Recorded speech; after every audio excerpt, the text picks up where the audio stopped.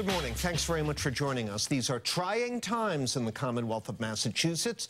State tax revenue receipts are softer than expected, and potential changes to the federal health care law could have a major impact on our finances and our economy. Let's talk about that and more with our guest this morning, the President of the Massachusetts Senate, State Senator Stan Rosenberg of Amherst. Mr. President, good morning. Welcome. Happy to be with you. Good morning to you. It's always good to have you, sir.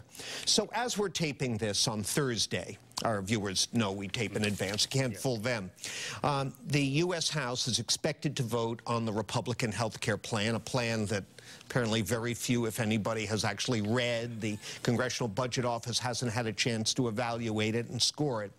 Governor Baker this week warned that, based on what we know about it, it could result in, quote, a massive loss of critical funds for the Commonwealth. What do you see as the potential impact of what's going on us? So first, we're going to count on the U.S. Senate to do the right thing and make sure that if a plan moves forward, it's rational, reasonable, and doesn't gut the budgets and the programs in the various states. But it's a huge hit to Massachusetts because, as you remember, we had a universal care plan before the federal government did theirs. They made a series of changes which compromised our plan. We had to adapt because it was federal law. So we're just barely holding on because it's now 42% of the state budget.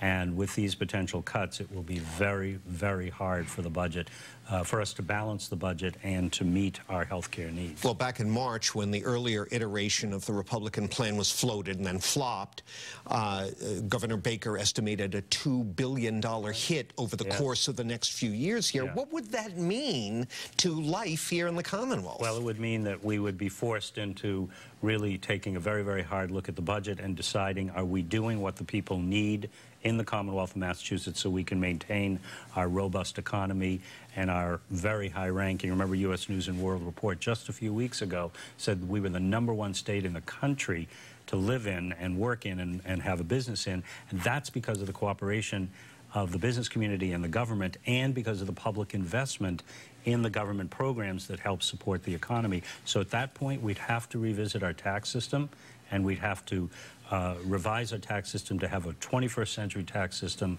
to fund the 21st century government that we need to support our economy. Well, let's talk about taxes, Mr. President. You've been a forthright advocate of a yes vote on a ballot question that'll be on the ballot a year from this fall that would raise the income tax on people earning over $1 million. Correct. That would raise how much revenue? 1.6 to 2.2 is the estimate. 2.2 billion. So the hole that would be blown in our budget conceivably by the Republican health care would basically potentially wipe out all the gains from that. But all that money is earmarked for two things that the business community said we need: increased investment in education and transportation. It doesn't even touch health care. But the bottom line is the new revenue would already be... It would be gone. Totally gone.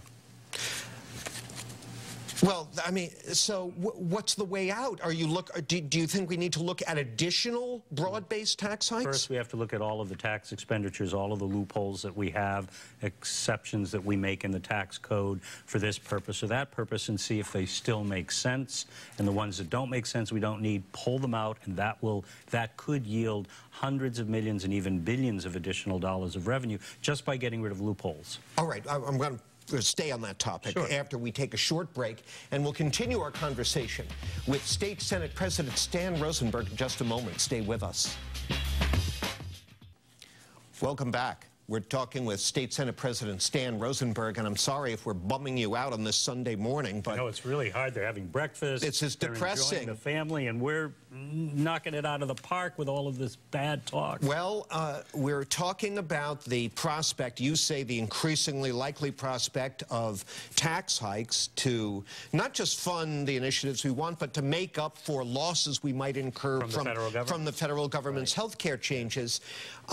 Just the day before you came to tape with us here on a Thursday, the revenue figures for April, which is the biggest tax collection month of the year, came in, and the revenue's tanked. They're not good. So and this comes on top of soft, very soft job growth numbers. Yes.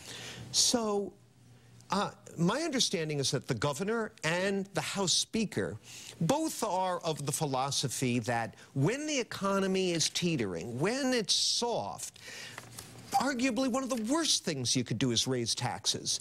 You don't buy that theory. Nobody likes to raise taxes anytime, but there are times when you have to do it in order to support and sustain what you need in order to run the society. But you don't think that's going to scare off investment and business growth? Lots of people don't want to raise taxes when the economy is going well because we're getting reasonable amount of revenue in.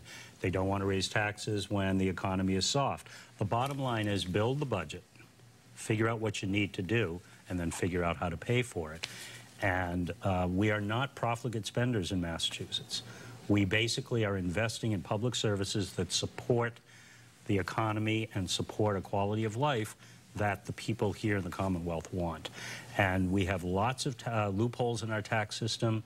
We have things that we do not do in this state that other states do that we should take a look at, because we now have a service-driven economy as opposed to a manufacturing economy, and so a lot of what we're doing is not working. Give me an example of what you consider to be one of the most wasteful tax loopholes. I'm not going to call it wasteful. I'm going to say that it's inappropriate. We have two right now that we're dealing with. If you take a room through Airbnb, you don't pay the hotel-motel tax.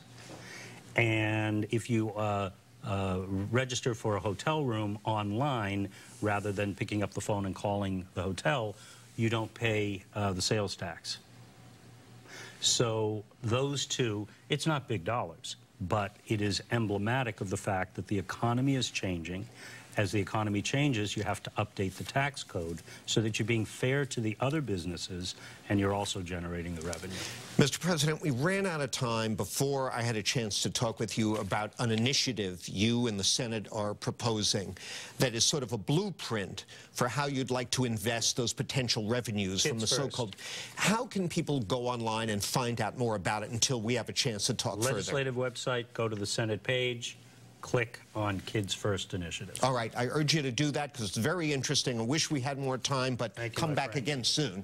Look forward to it. Appreciate it. Senate President Stan Rosenberg. That's it for me. Now, it's back to my colleagues for more WBZ News.